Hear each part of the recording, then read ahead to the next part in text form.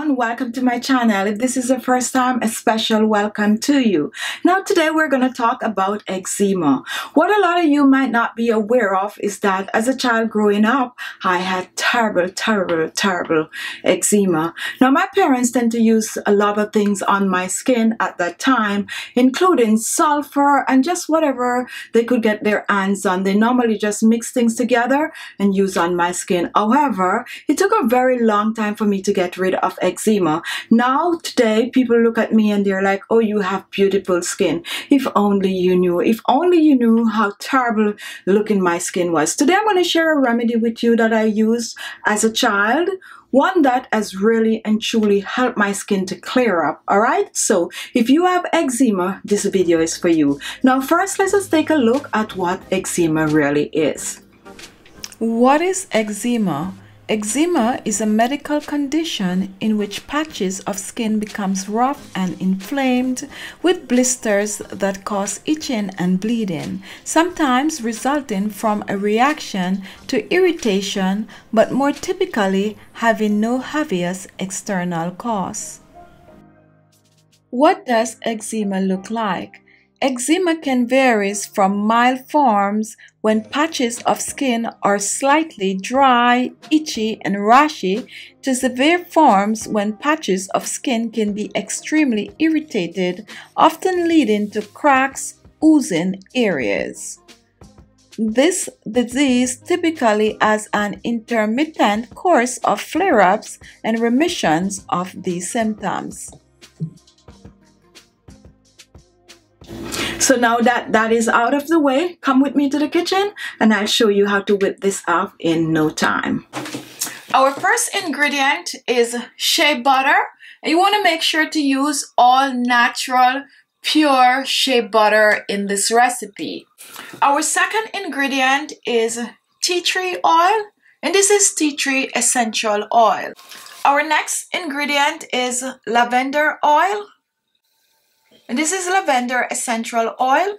I'm using some aloe vera gel, and this is 100% pure aloe vera gel. And our final ingredient is vegetable glycerine. Now the first thing you want to do, you want to melt your shea butter. You can choose to melt this on a double boiler, or you can even choose to melt it in the microwave.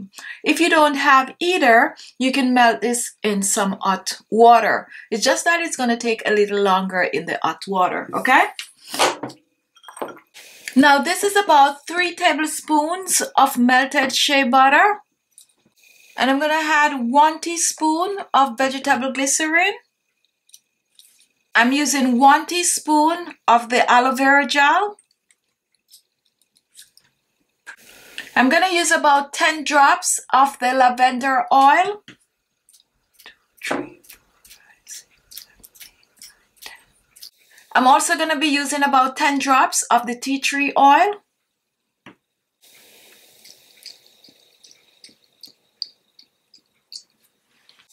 And next I'm going to mix this together, and I'm going to mix well.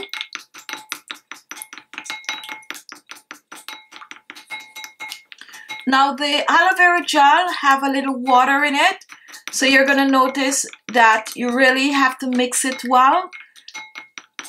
Oil and water don't mix well, so just keep mixing.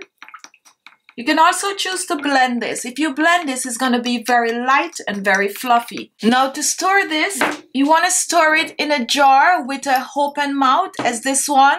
And you want to pour it in the jar while it is still hot. What is going to happen is it's going to cool, it's going to sleep, and it's going to be hard. Okay, so pour it while it's hot. So I'm going to pour mine.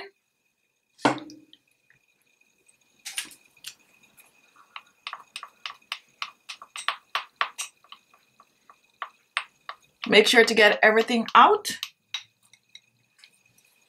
Now here is your eczema treatment. You're going to put this aside to cool, and once it is cooled, it is ready to use. Now you do not need to store this in your refrigerator. You could store this on your countertop. Now Use this twice per day at least for best result.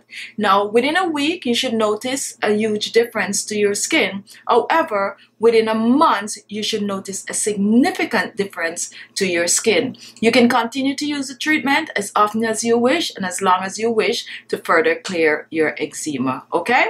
Now, let's take a look at the ingredients and their benefits towards getting rid of your eczema. How to prevent itching with eczema. Keep your skin cool and moisturized.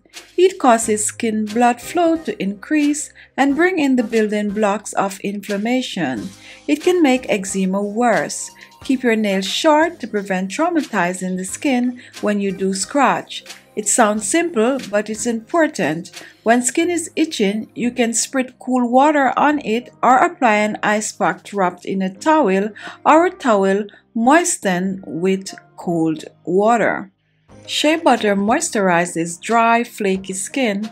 It helps to fade blemishes, reduces inflammation, can be used to smooth burn and sunburns, help in treatment of contact dermatitis and eczema, give relief, itchy skin and rashes, absorb quickly and doesn't leave a greasy residue.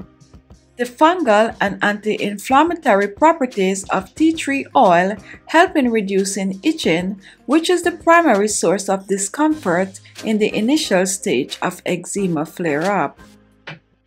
Due to the antiseptic, antifungal, and enhanced circulatory properties of this wonderful oil, it has been used as a treatment for eczema. Lavender oil also has anti-inflammatory properties that offer relief to people suffering from this skin condition. When the skin is inflamed, a common remedy such as aloe vera gel may ease the irritation. Aloe vera gel has been shown to have strong and effective anti-inflammatory properties. Aloe vera hydrates the skin by having a humectant effect, acting as a skin barrier that prevents water loss. Vegetable glycerine to avoid frequent blockage of moisture, hydrating, dryness, or cracking. One of the best way of moisturizing lotion after bathing is glycerine. Now, if you have eczema, if you have a special treatment that you use, if you have something that really and truly help you to clear your eczema up, don't be afraid to leave it in the comment box. Thank you all for watching. Also, if this is your first time, look below. You're going to see the word subscribe. Click on it and you will be subscribed. There's a little bell. If you click on that, you will get a notification as soon as I upload a video. Thank you all, and I'll see you in my next video. Bye-bye.